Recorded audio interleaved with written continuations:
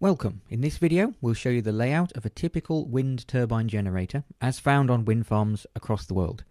Now, exact designs do vary, but almost all the turbines in use today are horizontal axis machines, which have a three-bladed rotor spinning in a vertical plane attached to the front of a box which we call the nacelle, after the fairing around an aircraft engine. And in this nacelle we have the generator, often a gearbox, and occasionally a high-voltage transformer, and the whole thing sits on top of a tower, which is mostly there to keep the blades from digging a hole. We tend to class turbines by their power output, and hence their physical size. Wind farms might use many sub-megawatt turbines, each producing 400, 600 kilowatts each, or a few multi-megawatt turbines, producing maybe up to 3 megawatts per unit. Apart from physical scale, they are arranged a bit differently, so let's start by looking at a typical sub-megawatt model. Turbines of this type are typically 25 to 45 meters tall, and at the base you will often find two doors. The lower door takes you into a secured compartment where we have a high voltage step-up transformer.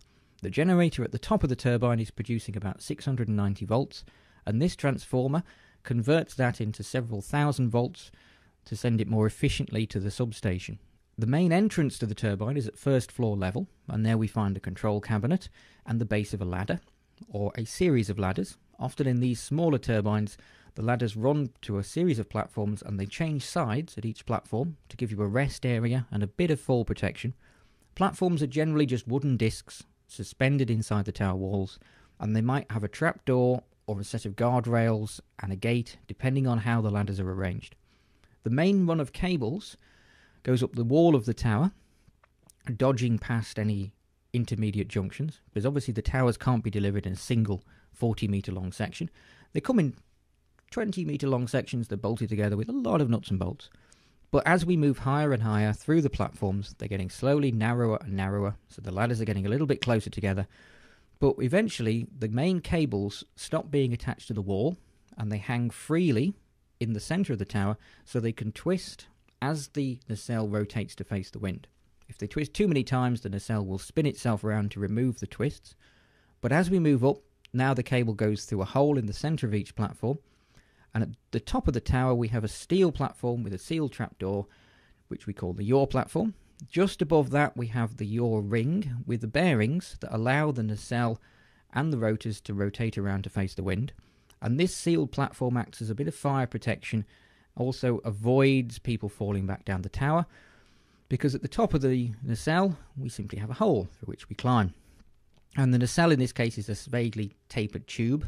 At the back we have the wind sensors, which give us speed and direction and allow the turbine to face into the wind and to change the angle of the blades.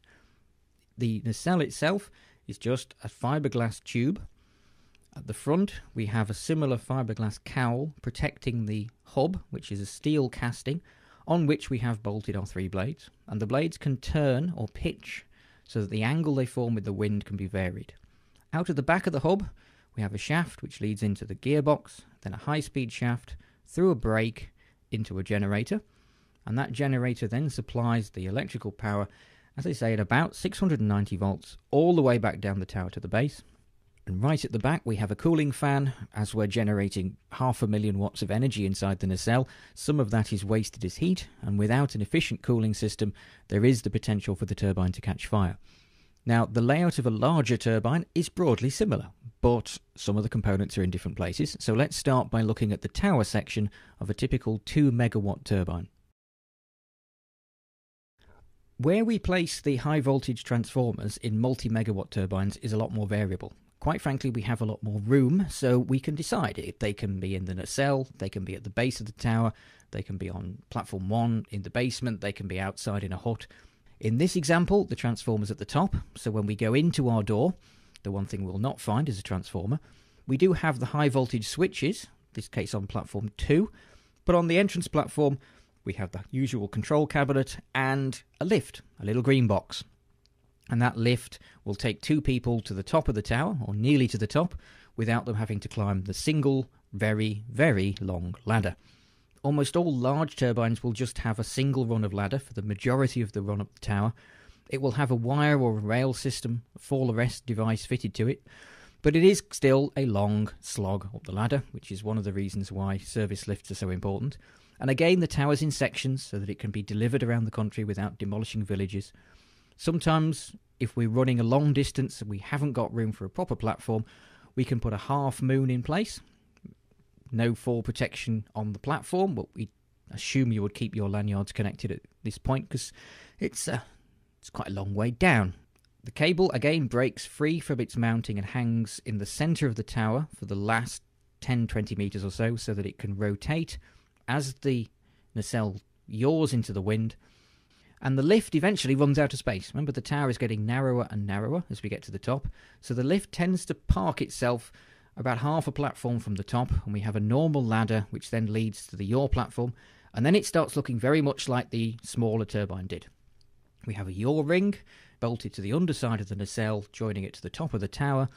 Series of disc brakes run around that yaw ring to lock it in position when the wind isn't changing direction, and when it is, we have a series of either electric or hydraulic motors that rotate the entire mechanism around on the top of the tower. The layout of a multi-megawatt nacelle is again more variable than for a smaller version. We always have to have a generator, but we may not have to have a transformer. In a few cases, such as the famous Enercon egg-shaped nacelle, we don't even need a gearbox. They're direct drive. We just have a shaft linking to a motor, and then lots of extremely complicated electronics to condition that power for connection to the grid. But in most cases, we need the same as we needed in the small turbine: gearbox, generator, possibly a transformer, all in a fiberglass box. And in our example, we're looking at a typical design used by a number of manufacturers where we have a nacelle that's 3 metres high, 2.5 metres wide, 7 or 8 metres long. It's a fiberglass box about the size of a site hut.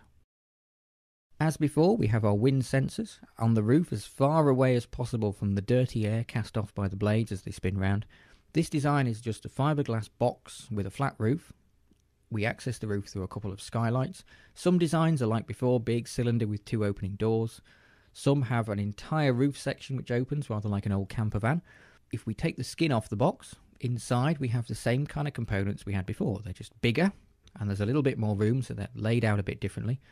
The only additional component up here is those 3 green cylinders at the back. That's our high voltage transformer, which used to be at the base of the tower.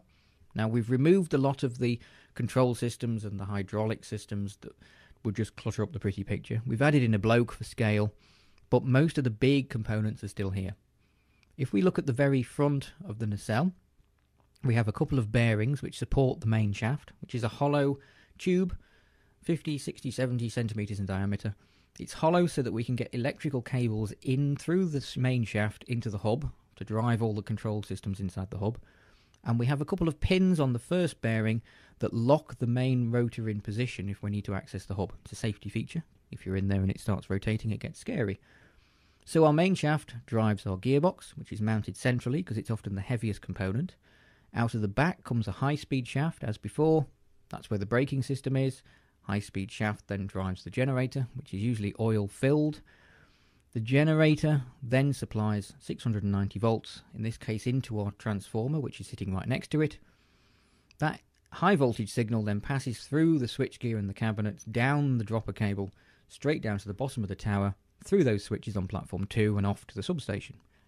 And that, as an overview, is pretty much all there is to it. The only thing left to talk about are the blades, obviously, which actually do the work. We still have 3 of them. They still pitch, in other words, they twist on themselves to line up with the wind.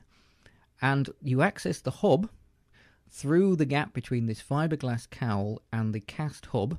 It's a bit of a wriggle, but you wriggle through, usually feet first, crawl through the hole in the middle of the hub, and inside the hub we'll find the control electronics, the pumps, the motors and the batteries to control the pitch of each blade, rotating it on its own bearing to set the optimum angle for the wind. If we turn the blades through 90 degrees so they're edge on to the wind, there's no net turning force. It's a process called feathering, and the turbine will stop.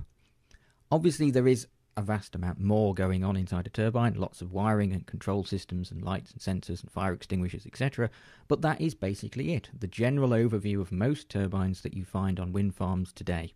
Designs for the future will be significantly different, but at the moment it's a windmill on a stick.